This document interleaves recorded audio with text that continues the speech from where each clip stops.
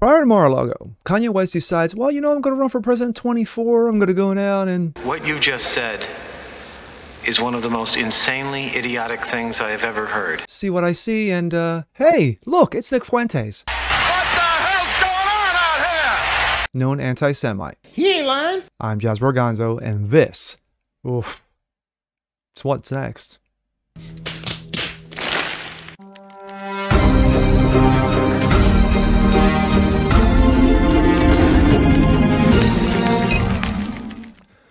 Happy Monday, everyone. Jasper Gonzo here. Another episode of What's Next, your daily dose of common sense and facts. Hope you're enjoying this wonderful day wherever you are. Kanye West, or he calls himself now Ye, has had a string of bad luck lately. Now, I did a video a while back in regards to his sit down with Taylor Lorenz. That was my last video. Good grief. Tucker Carlson. Excuse me, I do not mean to insult Tucker. And a lot of people thought, well, maybe he may be turning the page. That Ye may be turning the page and say, hey, you know what? There's a lot of situations going on. I'm trying to get those things straightened out and what have you. And turned out to be a good interview. He got points for it. But then he went on a podcast and he went on an anti-Semite rant. And then followed that up with his announcement for President 24.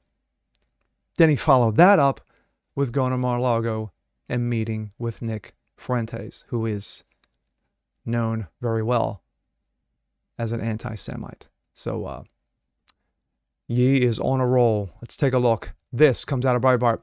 Kanye continues anti-Semitic streak, opens live stream of Holocaust denier Nick Fuentes. Oof. A resolutely unapologetic Kanye West continued his anti-Semitic streak over the weekend, doubling down on past smears of Jewish people and opening a live stream event for Holocaust denier Nick Fuentes.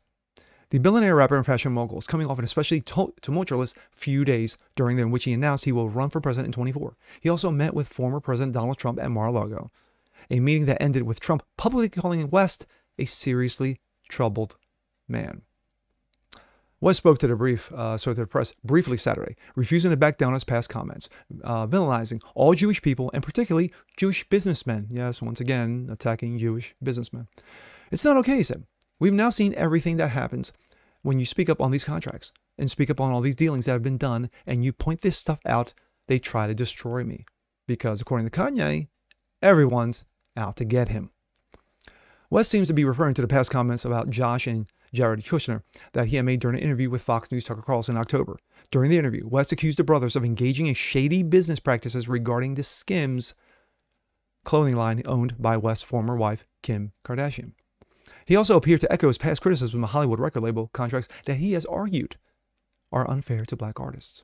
Since the Tucker Carlson interview, West has made a string of anti-Semitic comments, including threatening to go DEFCON 3 on Jewish people. That was the Instagram I left out. Excuse me, I forgot about that. And claiming that Jewish people have owned the black voice. On Saturday, West told reporters that he's one of the most forgiving people before adding, I can't hate anyone. There's elements I enjoy about it. I talked to the pastor and he came to me and said, yo, it seems like there's people who think you don't like Jewish people, and I just want to tell you that Jesus loves you. And I said, I know. And then I said I have problems with certain business practices. And he said, well, it's okay. And I said, it's not okay. It's not okay. This is the whole thing. It's like we've now seen everything that happens if you speak up on these contracts and you speak up on all of the dealings that have been done and you point this stuff out. It's like they tried to destroy me. Okay. Fuentes had used his America First show to repeatedly deliver rants against Jews, one saying that organized Jewry is extremely influential in the United States. He also told Jews to stop talking about the Holocaust. I've heard enough about this Holocaust, he said on the show. I've heard enough about it. In 2019, clip emerged of Fuentes denying the Holocaust. Fuentes has also called Donald Trump disavow of white supremacy totally wrong and a big mistake after Trump said, I got nothing to do with these white supremes. Fuentes said, yeah, you know what? That was not good. No, that was good. West had grown increasingly close to Fuentes in the recent weeks, as Breitbart News reported. West brought Fuentes to his meeting with President Trump at Mar-a-Largo this weekend. Trump's campaign provided Breitbart with a statement from President Trump. Kanye West is very much wanted to visit Mar-a-Lago. Our dinner meeting was intended to be Kanye and me only, but he arrived with a guest whom I've never met and knew nothing about. Following the meeting, Trump called West a seriously troubled man on a Truth Social post. In the wake of his anti-Semitic rant, Kanye has lost business deals and relationship with a long list of corporate partners, including Adidas, Foot Locker, Balenciaga. yeah, Balaga. Who cares about the Balaga? Those damn pedos. Vogue magazine and Hollywood mega talents agency CAA. West claimed they lost $2 billion in one day as a result to these lost deals. You see the pattern? It goes from the interview with Tucker Carlson, and then slowly goes down to the point where basically it's like now he's going off the rails, off the cliff with no brakes. Now, I do agree with the comment from Donald Trump. He is a seriously troubled man. He is. He does need continued therapy and to try to straighten himself out. But most importantly, he needs to get right with him. He seems to be. But then when you say, hey, Jesus is Lord out of one side of your mouth, and then on the other, you say, yeah, these nasty Jewish businessmen. You can't do that. You can't have one foot in and one foot out. Either you have both feet in or you have both feet out.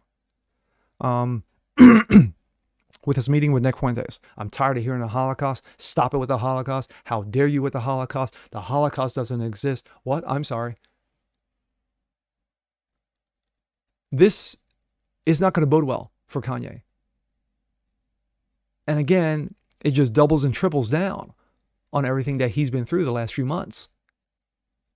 So, but yeah, I mean, Kanye still has serious problems.